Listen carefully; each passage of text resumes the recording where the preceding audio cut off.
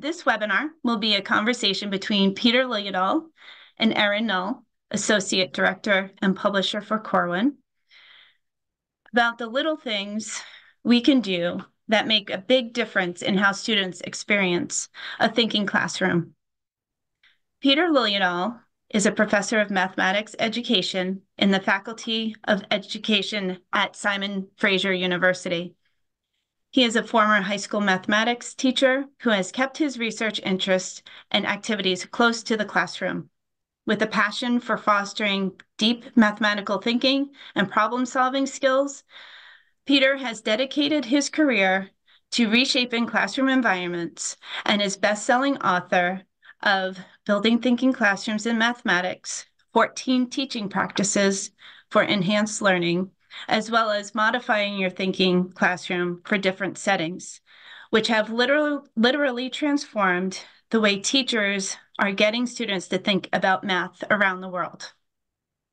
And joining Peter today is Erin Null.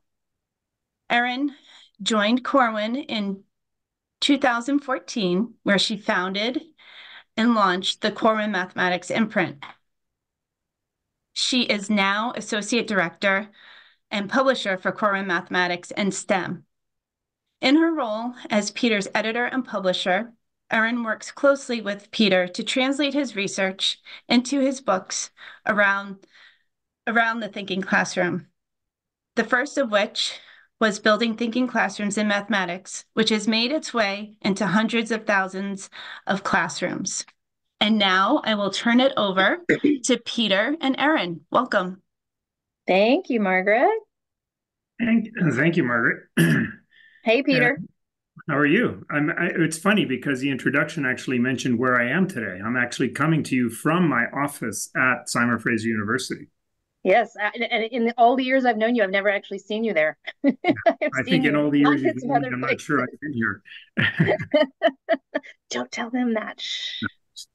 It's been really fun logging on and seeing so many friends who we both know and are on first name hugging bases with.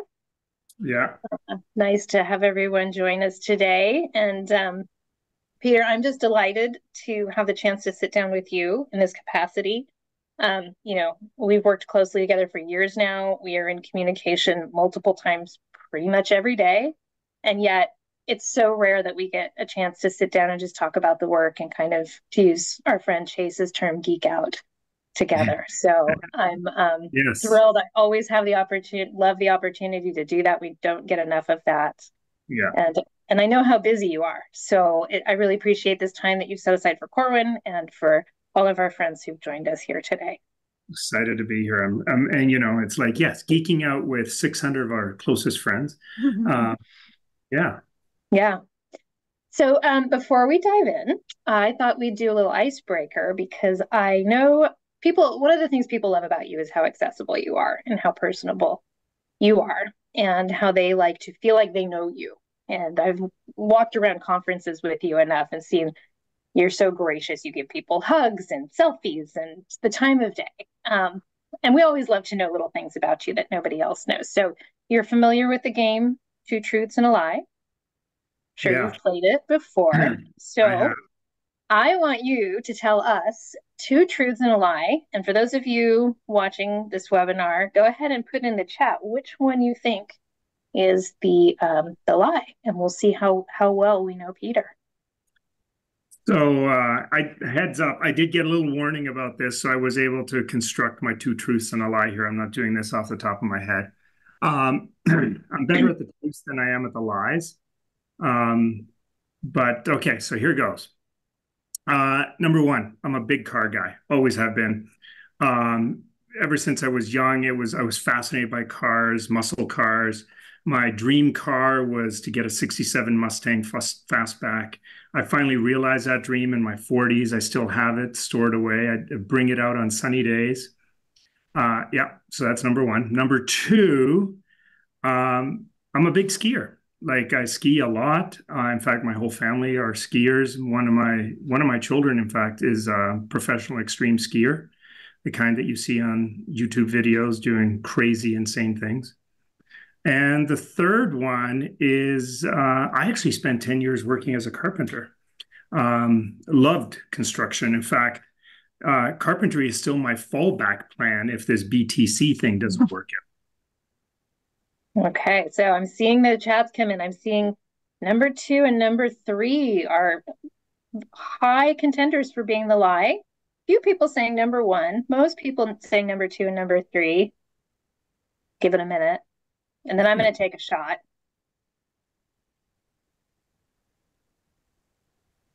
Yeah, this chat is flying fast here. Yeah, I'm just getting an estimation here. So I'd say most people are saying number 2 and number 3. And I'm going to go with number 1. You are not a muscle car guy. I do know that you're a skier. I do know that your son is a professional skier. And I do know that you were a carpenter. Yeah. Did I get it right? You got it right. All right. Yeah.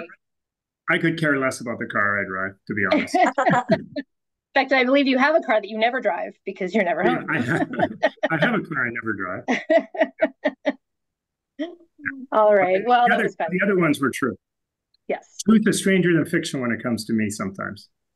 Now, if you ever see Peter at a conference, ask him to show you the video of his son extreme skiing. It's bananas. It is bananas. Okay, so when we were at the first annual BTC conference last summer in July in Franklin, Indiana, you did a session called The Little Things That Matter, and I was in that session, listening carefully. And I remember walking out of there and looking at the teachers and the coaches who had attended, and their eyes were just popping. They were just like, oh my God, that's the thing. That's the thing I was missing. That's that little that I needed that. So you and I thought that this would be a good time to share some of those little things that are really big things, depending on your perspective. So tell me a little bit more about the topic of this conversation and why you wanted to talk about this. You know, like building thinking classrooms is this research into like, what are the big things that we need to change in order to get students to start thinking? And like, there's big things, like we're going to do random groups. We're going to get them up at the whiteboard. We're going to give them a thinking task. We're going to defront our classroom, right? We're going to turn assessment upside down. We're not going to answer their question. Like, these are big moves, right? And of course, when we talk about big moves, I call them macro moves, we expect big change, but there's also little things that make a big difference. And sometimes that little thing makes a big difference in that it supports the macro move. Sometimes it just creates more of a welcoming space for students. It treats them better in terms of social emotional. Sometimes it's an efficiency for us, right? It's a small thing that just helps things become more efficient for us so that our job gets easier and more feasible to achieve some of those macro moves. And I'm just blown away by how these small things make such a big difference. So I'm just going to give one example. So it's February 12th. In the last 14 months, I have taught or co-taught 110 lessons in kindergarten to grade 12 classrooms. I got to be there for some of them. It was really fun. Yes, you have been there for some of them, yeah. And most of those have been with teachers observing, anywhere from 5 to 6 teachers observing to like 35 teachers observing. I just finished doing some lessons where we had 70 teachers observing. And because I'm doing this so much, you know, I'm working on trying to figure out how do we make this space as authentic as possible so that the teachers get to see what building thinking classrooms looks like without the kids being so weirded out by the fact that there's 35 people in the classroom watching them. And because I'm doing this so much, I have an opportunity to just work on it and work on it and work on it. And what I'm working on is not the teaching. That's in the book, right? It's what I'm working on is how do I introduce the students to these 35 teachers? So I've developed this method. And there might actually be some people here today who have been in some of these sessions, but the method is this. So I go in and I mingle with the kids. And Erin, you've seen me do that. And because I often only have 5 minutes to get to know them. I have to really like hyper socialize and mingle with them and get them comfortable with me. But the rest of the teachers are not in the room. It's just me and the classroom teacher. And we're in there mingling. And I've then seen you do it with kindergartners on the floor, climbing all over you. yeah, well, that's what happens in kindergarten. You're not a Yeah. fly on the wall in a kindergarten classroom. You're not.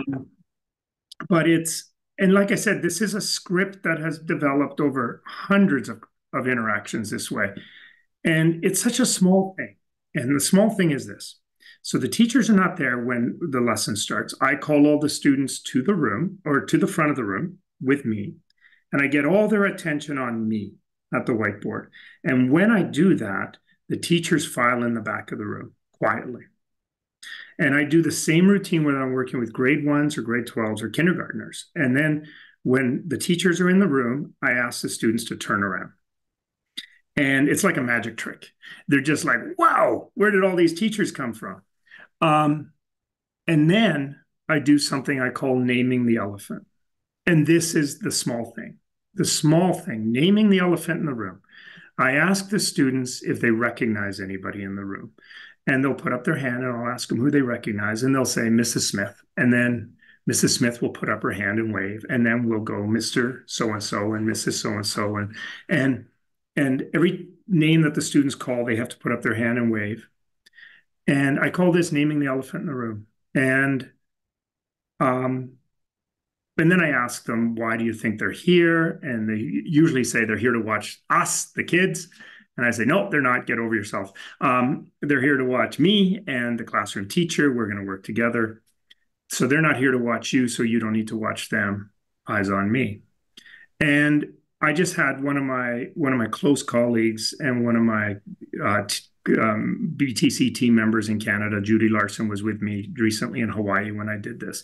And Judy has been in classrooms with me a lot of times. And Judy is one of these people that the kids just can't ignore. Like they just pull on her all the time. If she gets within 10 feet of kids, they're just talking to her and they want to ask her questions and they want to include her. Judy was in the classroom in Hawaii when I did this. And the first thing she said afterwards was, I've never felt so invisible in a classroom before. Mm. We had 35 teachers and they were up in these kids' faces, taking pictures, video recording, talking around them. The kids were completely oblivious to it. And like, this is what I mean. Like, we think about kids as being so unpredictable, but they are incredibly predictable when we do the right thing. And this is a small thing. This naming the elephant is something I've developed over these hundreds of interactions, and it's such a small thing. And we notice right away when we don't name the elephant, the kids are just a little bit on edge. They're looking around, they're watching the people who are watching them, but it's that small thing. And when we do the right small thing, we see a massive shift in their behavior. And that's what I mean by these small things. And it's just amazing how sometimes a small thing can make such a big difference. Yeah, I hear you. And I think, having read your book and thinking about the 14 practices, like you said, there's these macro practices and then there's the micro practices. And it's really easy. I mean, I can't count how many times I've read your book. Even before it was published, I read your book more times than probably most people have read your book. But I've talked to a lot of people who've read your book multiple times as well. And every time you read it, depending on where your head is at and what you've encountered already, you get something new. Mm-hmm. Some little nugget pops out that you never really digested before. Right. And there's so much packed in there. There's these 14. That's a lot of big practices. And then with every one of those, there's tiny, tiny little elephants in the room, like you say, that matter a lot. And I think it's really easy for people who aren't super familiar with your work to kind of think, oh, it's random groups and it's whiteboards, go, that's it. And it's like, no, there's actually and we can dispense with some of the details, right? And the details matter, right? And it's so often, like you said, like so often I encounter teachers who are like, oh, this isn't working, I need some help. And I say this, and then they go, oh, right, that's a piece I needed. They go away, they come back and they say, that was exactly what I needed. But then I went back and I read the book and it's in the book. And they just didn't notice it before because they didn't realize that was that key to unlock that door that they needed. They weren't ready.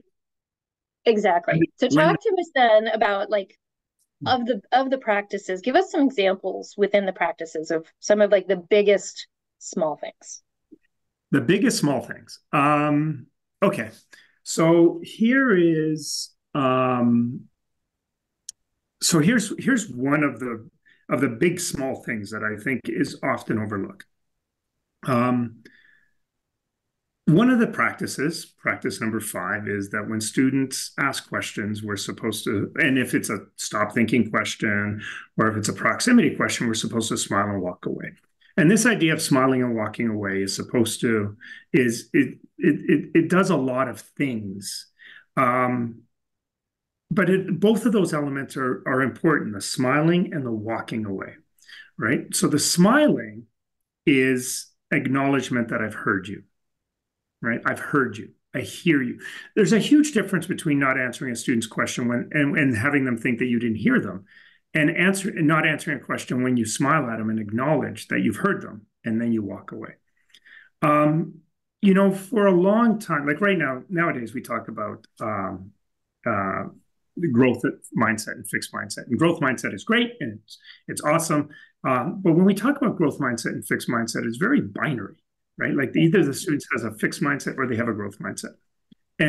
But before we talked about fixed mindset and growth mindset, we used to talk about self-efficacy, student self-efficacy. And the research shows, and we all know this, that if a student has really high self-efficacy, high self-belief, belief in their own ability, they perform better. And students with a low self-efficacy, low belief in themselves, they perform worse. And this goes all the way back to the old Henry Ford adage, right? Whether you think you can or think you can't, you're right, right? And this idea that positive self-talk is incredibly important. Well, self-efficacy is not binary. It's not that you either have positive or you have negative. You can start with negative and you can work your way to positive. And one of the things that I have found is that there are some mile markers on this journey from negative self-efficacy to positive self-efficacy. And the first one is they have to encounter a teacher who believes in them. Before a student can believe in themselves, they have to encounter a teacher who believes in them, right? And that's the first mile marker. But here's the interesting thing, because the research is also showing that kids don't listen to what we say. They listen to what we do. So you can say, I believe in them, I believe in you, but what are you doing to show that you believe in them, right?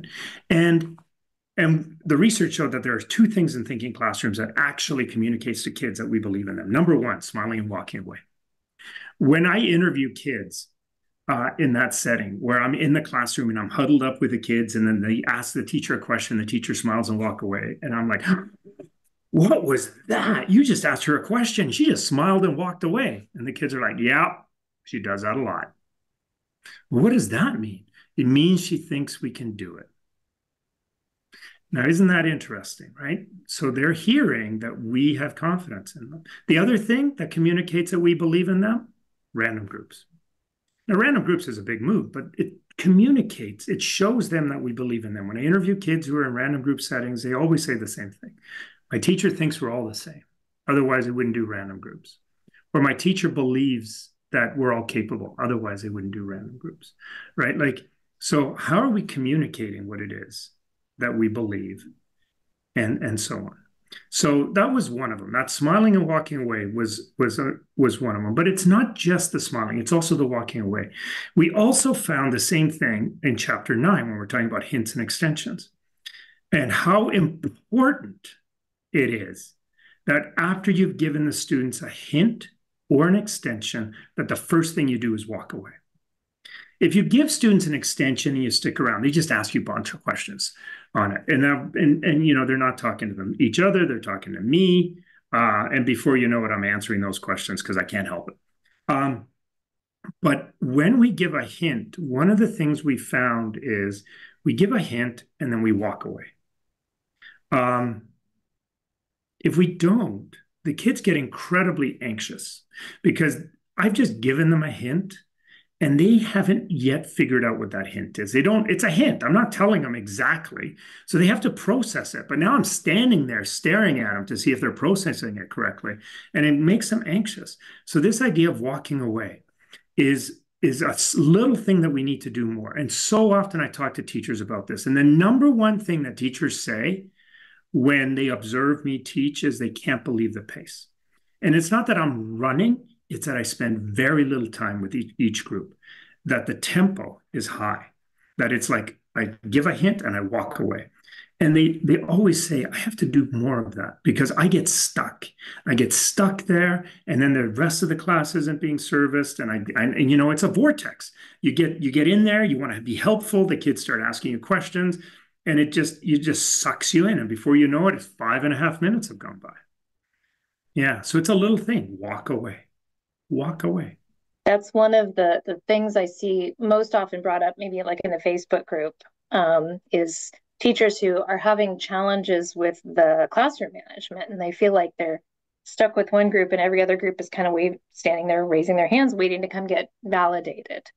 And so what you're saying is that this movement, this walking away, is one of the small things that builds their self-efficacy, that keeps you moving and on your toes, and it gives them the space to think without that performance anxiety of you standing, or for them waiting there for you to give them the next thing, because that's what they're accustomed to. That's what they've been conditioned to. Yeah. And you know what you just said there, this idea of validation, like I was in a classroom last week and the teacher goes, just so you know, in case you see me walk by and put a little check mark or a little star on it. The kids like that. They need to feel validated. And I said, yeah, we're not doing that today. You smile. Yeah.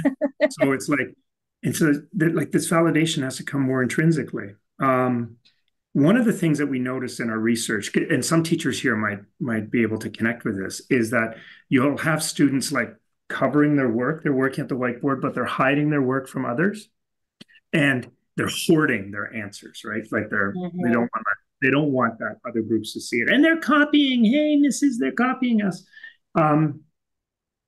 One of the things that was almost universally true was whenever we saw that, we were in a classroom where the teacher gave too much praise. Oh, interesting. Yeah, it is really interesting because we think like praise, that would be a good thing, especially, self-efficacy, we're trying to praise, but how do we show confidence rather than say confidence? And it's like praise seems like such an innocuous thing. There's been research that shows that too much praise can have a negative impact. But what we were finding was that the students were hoarding, because if you give out praise to someone for work they didn't do, then I may not get praise for my work, right? So despite the fact that there's a lot of praise, there's not unlimited praise. So I don't want you to get praise for something I did. And I talk to teachers and how sensitive this is, because we want to be affirming for our kids and so on. So one of the things that I always say is, well, you want to praise the thing you want to see again tomorrow. If you're going to praise the kids, praise them for something you want to see again tomorrow, right? Like, I really liked how you shared that marker today, or I love the way that you were letting another group look at your work and get ideas from you. Like, praise the thing you want to see again tomorrow. Don't praise answers, right? So what did I do in that classroom where the teacher was used to giving praise? The students, it was funny because they didn't really need it. But every once in a while I would encounter a group where like, so is this right? And my answer was, well, did you double check your work? And they're like, yep. How do you feel about it? I feel pretty good. Does everybody feel the same? Yep, we all feel the same. So what should you do next? And they're like, go on to the next task. And I'm like, sounds good to me. And it was like this sort of, how can I reposition that extrinsic validation into more intrinsic validation? Not that I want to let an error live on the board. If there's an error, I'll circle it. But I mean, like, I need them to also feel good about judging themselves. Yeah, and it's not you offering that validation that reinforces the norms of answer getting and prioritizing answer getting over the thinking and the process and the problem solving that they're doing. Yeah, we really want to prioritize the process. Yeah. It's just much more effective. And that's the thing that's going to carry them forward, right? Yeah. And there's a huge difference between students, and this is key. There's a huge difference between students having an answer and knowing it must be the answer, right? Like, students come up with answers all day, every day. They have answers, tons. that's not as valuable as knowing it must be the answer. Like that's really where we want to get the students to. And where that validation comes from, I don't mind if they check with another group. I don't mind if they check with each other. I don't mind all of these things. This is important. But if I become the answer guy, then they stop sort of creating that drive in themselves to pursue the knowing that they have the right answer. Yeah, and I've seen you do this in workshops too. And there's a phrase that you use. Okay. Talk to us about when you bring two groups together, rather than just saying yes, that's right, or yes, that's wrong, move on. What do you do? What do you say? So to me, that's a big small thing. That's a big small thing, right? Like I did this last week. There was two groups who had the same question. They had different answers, and they were out by magnitude of 10. I brought the two groups together, and I circled the two answers, and I said, this group has this answer, this group has this answer. I can guarantee you that at least one of these answers is incorrect. But I'm also willing to bet that there's a lot you agree on. And I drew a little Venn diagram that overlapped, and I shaded in the part that was overlapping. I said, start talking about the stuff you agree on. And then I just walked away. And I came back a few minutes later, and everyone's smiling. They're going, yep, we got it. We figured it out. And what does that do? That language of at least one of these answers is incorrect. Okay. Like, get into the weeds of that language a little bit, because I think that's really critical. There's a lot of little things in there. Okay, so there's a ton of little things in there. First of all, when we put two groups together, we want them to be a team, right? So if I put two groups together and I say this group is wrong, are they a team? No. If I put two groups together and I say this group is right, are they a team? No, they're not a team. But if I put two groups together and say at least one of these answers is incorrect, they are now, nobody's in a position of power. No one is in this position of feeling like they're up on their high horse or someone's down in the dirt. And everyone's just like, okay, something's wrong here, and we got to figure it out. Nobody is given any sort of position of power that way. But there's another subtlety here, right? And it comes from this idea of growth mindset, right? It's not one of these groups is wrong. Not at least one of these groups is wrong. At least one of these answers is wrong. Right. It depersonalizes. Yes. Groups are not wrong. They're just not yet right. Right. Like, it's just like, if we want that growth mindset, it's about, we're still moving forward. The bus is still moving. We're still learning. But the answer can be wrong. One of these answers is wrong. I feel like we should put that on a t-shirt. Groups aren't wrong. They're just not yet right. Yeah. So there's some little things again. Yeah. So here's some of the little things I'm hearing. I'm hearing smile and walk away. Yeah. In other words, the things you do to validate them intrinsically without praise. Yes. Showing them the confidence rather than saying it. Yes. Using these small turns of phrase and being very specific to drive what you value, which is the thinking and the collaboration, rather than the answer getting and the who is right.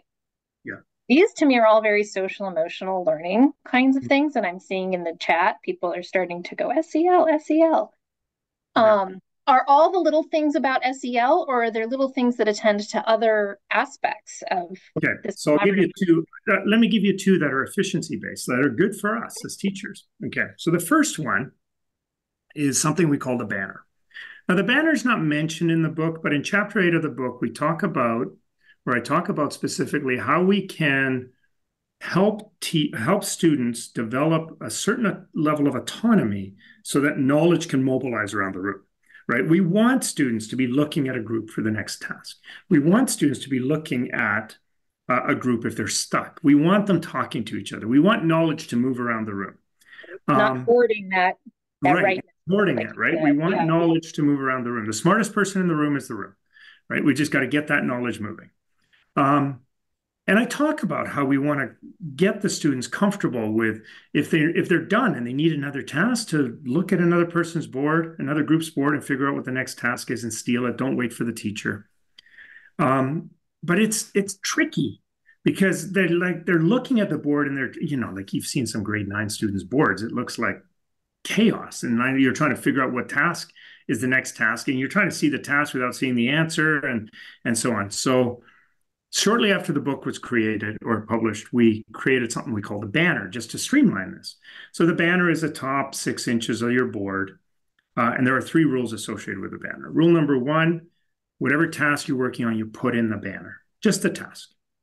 Rule number 2, rule number 1, you put the task in the banner and you do your work below the banner. Okay, you never put the answer in the banner, just your work below the banner. And the banner's it's just a line, right? It's just a line. It's just a line. It's nothing fancy. No. Rule number 2, when you're done your task and you know you're done, don't wait for the teacher, look around at everybody else's banner and steal a task you haven't done yet. But now you got to go back to rule number 1, which is you erase your banner, you put the new banner up. All right. Rule number 3 is never make up your own task and put it on the banner. Because it messes up the flow, the thin slicing sequence that the teachers worked hard to create. Kids can make up their own tasks, just don't put it on the banner. And this has become tremendously helpful. It creates an efficiency for the teacher. You now don't have to run around and give a new task to every group. You just have to give it to the first group that's done. They put it on their banner and everyone else steals it, right? But there's even little things packed around this. So for example, we found that if there's more than 3 choices, the students may make bad choices, right? So if there's like 6 different tasks up there, a student may jump from task number 2 to task number 8, and that's too big a jump in complexity, and now they're out of flow. So you've thin sliced these tasks, right? And they may realize they're taking something from a group that's like 6 steps ahead of them. Yeah. So we got to keep it tight, right? So what we found is no more than 3 options out there, and so that if a group steals incorrectly, which rarely happens, it's not the end of the world. They haven't gotten too far out of range. So what do we do with the groups who are storming ahead? Well, we give them the next task. We just tell them not to put it on the banner so that we're not getting that front end getting out too far. Yeah. And if there's a group that's way behind, we just kind of keep an eye on them, and when they're ready for the next task, we're just there to give it to them. But everybody else is sort of managing themselves through this banner. So that reduces the amount of time they need to spend trying to figure out what time they can just kind of catch up. Yeah. Yeah. And they just grab it. Now, the first thing, and I saw it, well, shouldn't we number them? No. The minute you number those, the kids start racing. And this is the thing that's so fascinating. The banner is a tremendous time saver for you, but if you do it wrong, it shifts the behavior towards a negative. So we don't number them because then the kids are racing. Or they feel like defeated because they're on number 3 and I can see a number 8 and so on and so forth. So again, we don't try to trigger that racing response, that competition response. And it's not that everyone is racing. It's about 20% are racing, but there goes the empathy. That lead person grabs a marker and now they're just racing. So it's these little things that really shift student behaviors for the positive or for the negative. So the banner is, for example, is a little thing that really makes our job easier, right? It allows us to thin slice and now we just have to focus on hints. We can really just focus on hints and monitoring the students where they're at. Mm-hmm. And that's an example of something that is really beneficial for us as teachers. Here's another little thing that really is beneficial. I get asked all the time, especially with a high tempo, like, how do you know where to go? Like there's 10 groups, they're all buzzing away. How do you know which group needs you? And here's a little tip. And I don't think I've ever said this before in this sort of a medium. I never look at the boards. Don't look at the boards, look at the body language. The body language will tell you where you need to go. Say more about that. You'll see immediately when a group is frustrated or an individual is frustrated. It just manifests in their body language. You'll see a group that's done. You'll see a group that's struggling and persevering. You can just see the body language so clearly. And it tells you exactly where you need to go. This group is done. I got to get there and give them an extension. This group is struggling. They need a hint, right? This group is struggling, but they're still in that sort of productive struggle mode. They're grinding away. I'm just going to keep an eye on them. I don't want them to fall off the back end of that. I read body language, and it's just such a nice, efficient move. It tells me where I need to go. As I'm on my way there, I read the board. So Okay. the body language tells me where I need to go. The board tells me what I need to do when I get there. Right? Yeah. And one of the things I've noticed you notice before too is when a group is being dominated by one person in the group. And that's something I hear teachers say. And there's a thing you do when that happens. Tell us what you do when. So there's a couple of things you can do. You can be subtle. So you can just step in and ask for the marker, and then you talk to them. And you hold the marker. It's just like a talking stick. And then as you leave, you just hand the marker to somebody else. So that's a subtle move.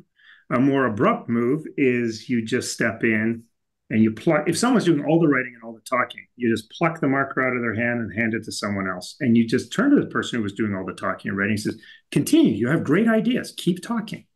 But now we've displaced that so that not all of that energy is in one spot. Right? And smile. I've always seen you smile when you do it. Because you're acknowledging, again, like with smile and walk away, you're acknowledging you're not doing something wrong. Yeah. I'm gonna help you move this direction. Yeah. And if there's someone who's really vulnerable in that space, someone who is really, you can tell their body language is telling that they don't feel safe at contributing right now, is I'll often hand them the marker and I'll just say, listen, I know that you have lots of ideas, Aaron. Aaron, I know you have lots of ideas, but I'm giving you the marker. You're not allowed to write any of your own ideas here. You can only write the ideas of what the other students tell you. And like the student is like, oh, shucks, I had so many ideas. But I've just made this really a safe space for them to now be the writer, because I've told them that, and I've told the whole group that they now have to channel the other ideas. And I see someone post it, well, what do you do if a group has the wrong answer? Like you see that they're done, you're walking towards the board, and then you see that they have the wrong answer. I just pull out my red pen and I circle something and I say, yeah, you may want to look at that. And then I walk away. Or you can do the thing where you find the other group that has a different answer and pair them up. Yeah, there's so many little things. There's one other thing that I find is it's a small thing, and teachers are going to be surprised by this. So like one of the things that teachers often complain about is like, I can't defront my room. I don't have enough room.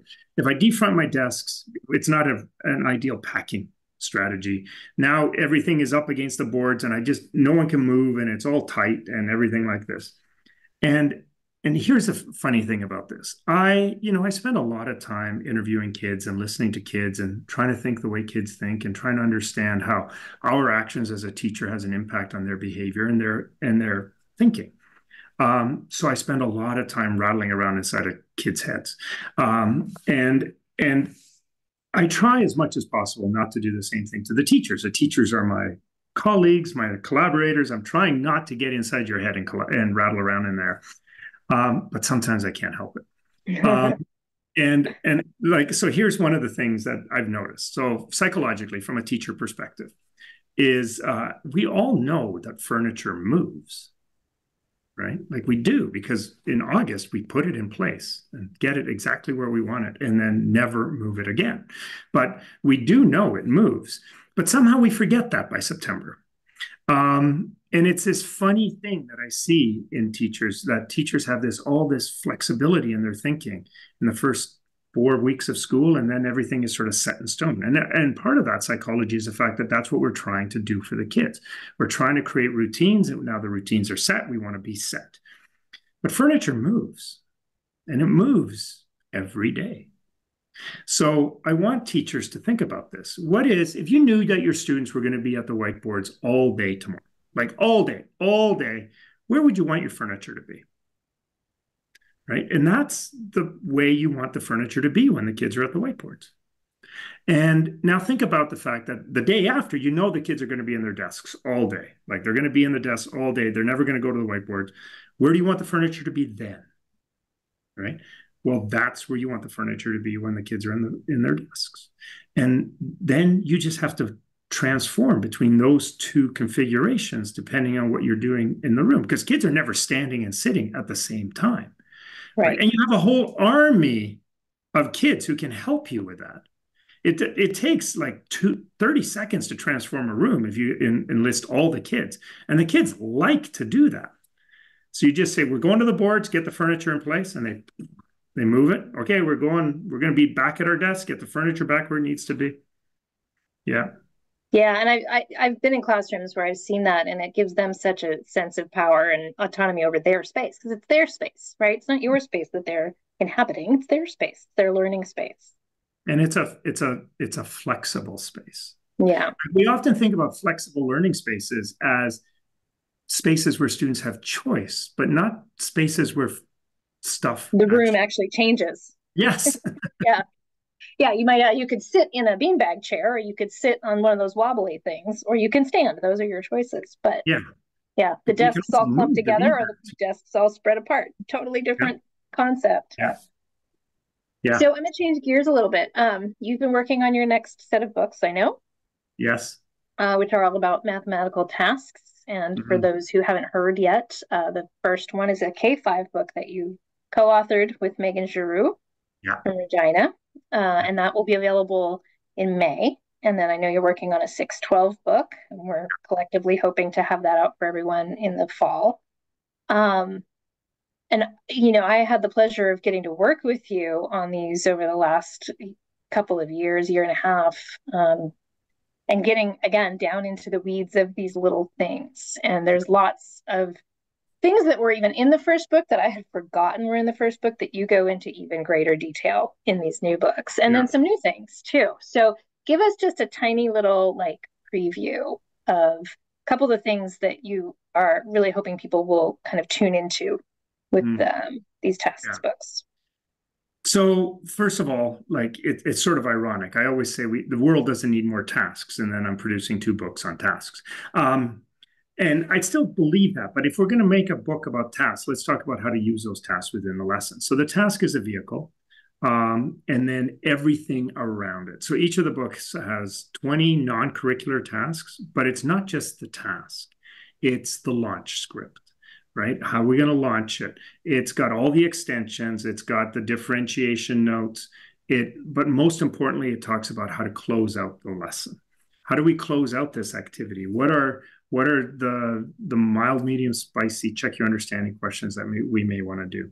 So the non-curriculars are really positioned in such a way that it's got everything you need there.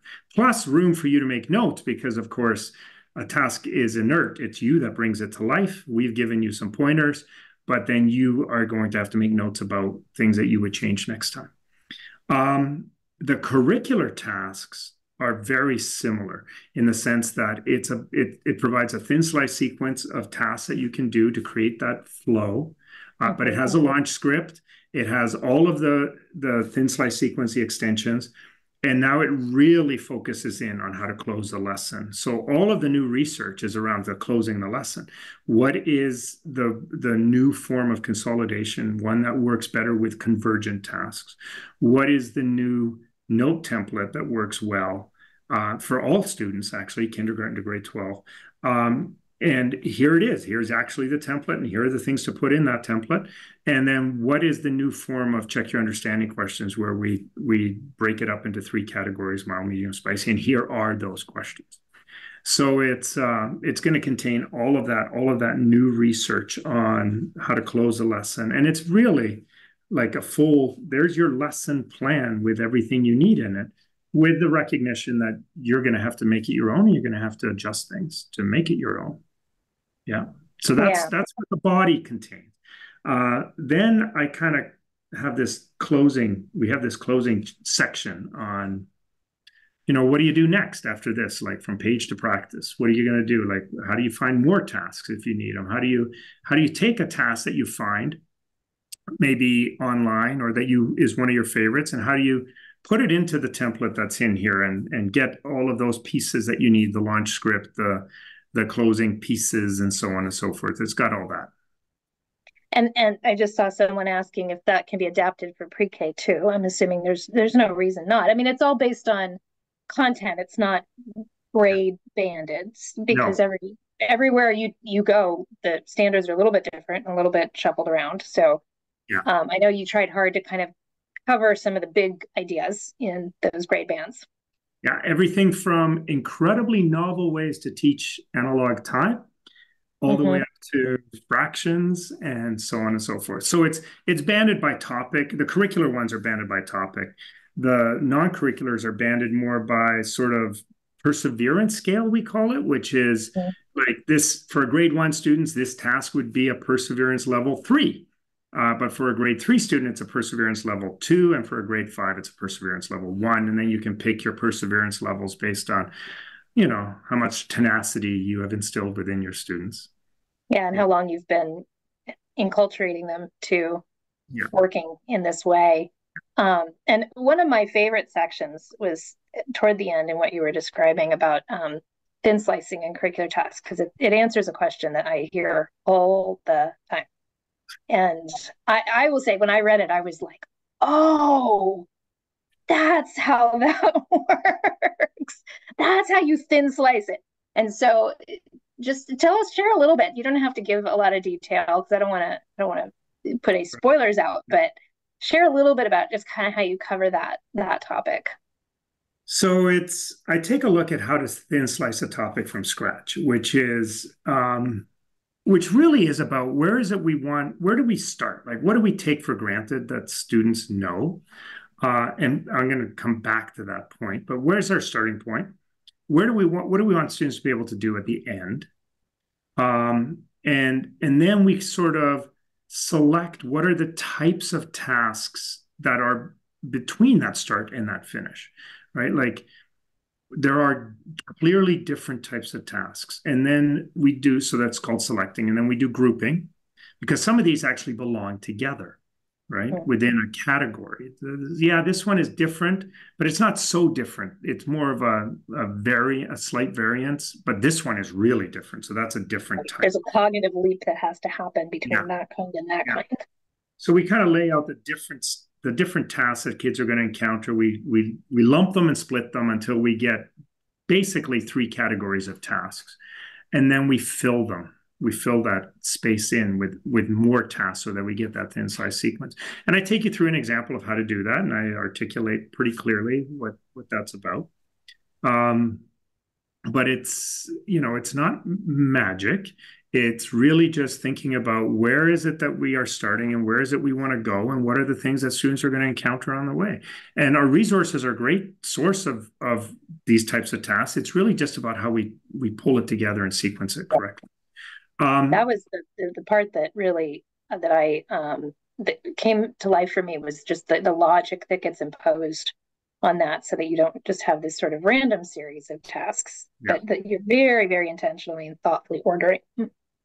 And then it connects back to how you consolidate. It connects to your check your understanding question, your spicy, medium, and mild. It connects to your notes. It connects all of that. Yeah, it all, once it's in place in those 3 categories, everything else falls out naturally. The one thing I will say, and this is a little thing, is we start off on an assumption that kids know something, right? Like, we have to start our planning on the assumption that kids know something. But we all know as teachers, if we start our lesson on the assumption that kids know something from last year, we are dead in the water. Like, this lesson is going off the rails within the first 30 seconds. So there is, despite the fact that our planning starts on an assumption that students are somewhere, our launch has to revisit these ideas and to activate that prior knowledge, reinforce it so that everyone is on the same page before we enter into that sequence. So it's sort of an irony there, right? We have to start planning on the assumption that kids know something, but then we have to launch on the assumption that they don't. Or that some don't and some do, and they all need to. And so, and it's one of those big, small things, right? Yeah. Yeah. A couple of questions are popping out to me. One person's asking if you've done this in a classroom with students who all have learning disabilities. Has that? I'm sure that comes up.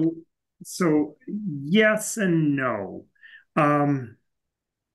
So first of all, we don't do that here in Canada. We don't have classrooms where all the students are congregated that have some sort of label, let's call it. We integrate our students out. We may have some pull out where students are getting additional support, but most of it is push in, and so on. So so the research is all done in classrooms where students are integrated in. Having said that, this is being implemented across the world, and there are places where this still happens, and I've worked with numerous teachers who work in those settings, and I've been in those settings with those teachers, and yeah, it, of course it works and it doesn't work. Just like everything else in thinking classrooms, it works or it doesn't work, but that depends on your passion for making it happen and the way you pay attention to the little things.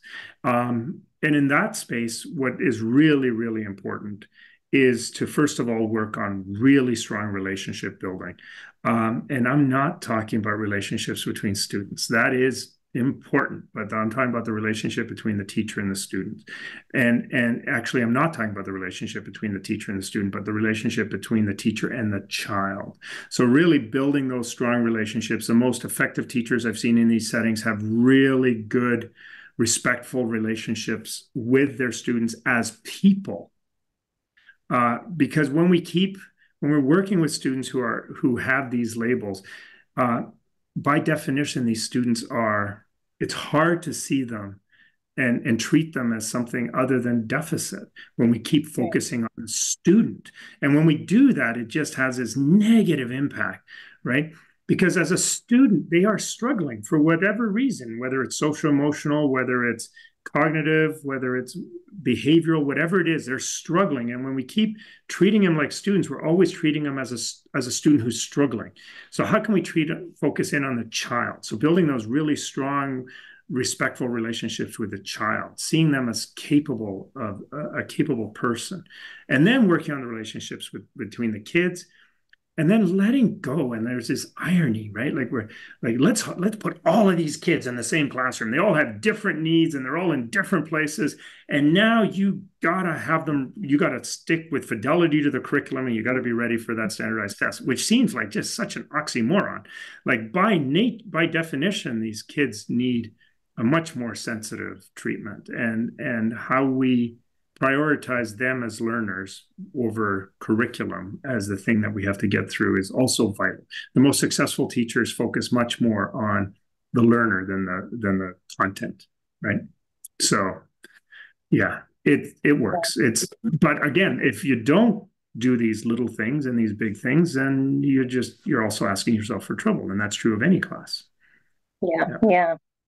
Well, listen, we're almost out of time. Thank you so much for being with us today. I know Margaret has a couple of book giveaways to do, but I just think this has been such a wonderful conversation full of learning and hopefully lots of good, small tips and things people can walk away with and implement, and it'll help smooth some of those ruffles that they feel sometimes when they're diving into this work. So thank you, Peter. And I will say this, that at the second annual International BTC conference in Phoenix in July 2024, my opening keynote is going to be, or it might be my closing, I haven't decided yet, but one of the keynotes is going to be about the little things that matter. That's awesome. Yeah. And so for anyone who's not aware of that, the conference is going to be in Phoenix, July 1st and 2nd. If you just Google BTC 2024 Arizona, you'll find it. Registration is open. I know the conference committee is looking for proposals for other people to come in and present as well. So hopefully we'll get to see you there. Thanks, Peter. My pleasure. Thanks for the conversation here.